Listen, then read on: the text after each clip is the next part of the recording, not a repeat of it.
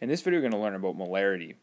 We're going to learn what the definition of molarity is, and then we'll use molarity to solve a problem. Molarity is a unit that is used to measure concentration of a solution, and concentration describes the amount of solute that is dissolved in a certain amount of solution. For example, if you were to take some salt and mix that into water, the salt would be the solute, and the water would be the solvent. Together, they would be the solution. And so the solution is the combination of a solute and a solvent. And so the more solute that we can fit into a solvent, the more concentrated the solution is going to be. Now, molarity is defined as the amount of solute measured in moles per liter of solution. And we use the letter M, capital M, to symbolize molarity. And if we wanted to solve and find molarity, actually calculate it, what we would do is we just find the moles of solute and we divide that by the liters of solution. So when you see capital M, you're really seeing moles per liter. These two things are the exact same thing. Okay, and one last thing.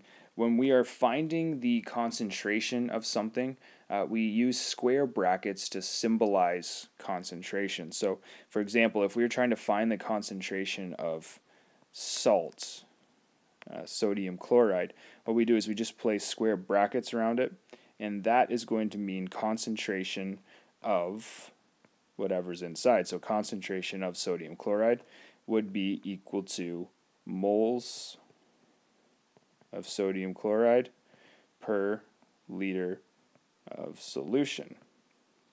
And that is molarity. So let's go ahead and try using this equation to solve a problem. So this says determine the molar concentration. So this is just another way to say find the molarity. Whenever we see molar concentration, just referring to molarity of sodium chloride, if 45.6 grams of sodium chloride was dissolved in water to give a final volume of 500 milliliters. I'll start off by writing the equation for concentration in molarity. And we have moles of sodium chloride divided by liters of solution. Now I'm given the volume of the solution. Right now it's in milliliters. I can convert that to liters by dividing this by 1,000, and so it would become 0.5 liters. And I am not given moles of sodium chloride directly. I'm given grams, but I can take that grams, that amount in grams, and I can convert that into moles by dividing by the molar mass of sodium chloride. So I'd want to look at a periodic table, and I'd add up one sodium, you can see that right here, weighs about 23, plus one chlorine, which is right here, weighs 35.5. So I'd add those together, and I'd get 58.5.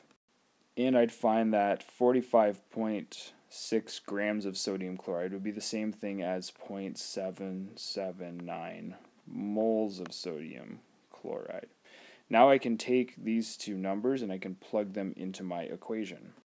So I'm going to divide 0.779 by 0.5, and I'm going to end up with 1.56 molar. And so there is my answer to this problem. Now we're going to take it one step further, and suppose I were to ask, what is the concentration of ions in the solution?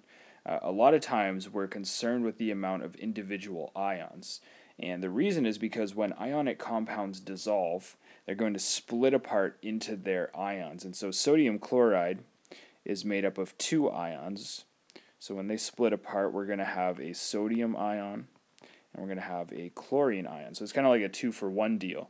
Now sometimes you might even get 3 ions or more. In this case, we're just going to get 2. So we would basically get twice the concentration of sodium chloride.